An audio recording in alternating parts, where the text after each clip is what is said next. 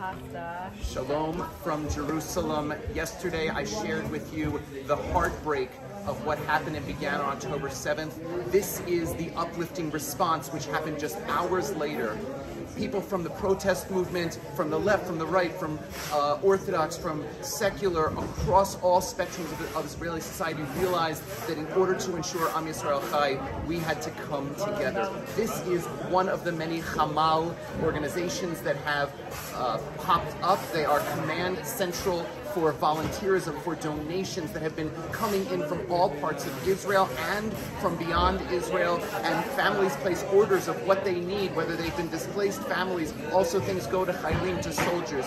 This is the beating heart of volunteerism and of unity and solidarity for the Jewish people. I wanted you to see this side of the response as well. Shalom Yisrael, hello from Israel, and please take this with you into your hearts. I'll be seeing you soon.